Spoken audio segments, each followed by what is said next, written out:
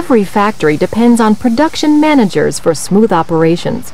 In a small plant, this is the plant manager. In larger facilities, a number of production managers may cover many different operations and report to an overall plant manager.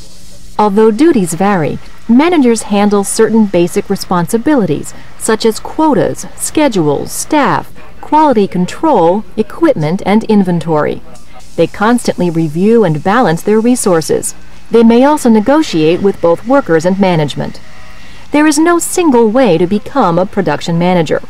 Some work their way up from blue-collar ranks. However, applicants with college degrees in industrial engineering or business administration, particularly MBAs, have the best prospects. Production managers divide their time between factory floor and office. They must handle a great deal of stress and thrive on responsibility and daily pressure. The potential rewards in terms of money, advancement, and job satisfaction are as large as their job's responsibility and authority.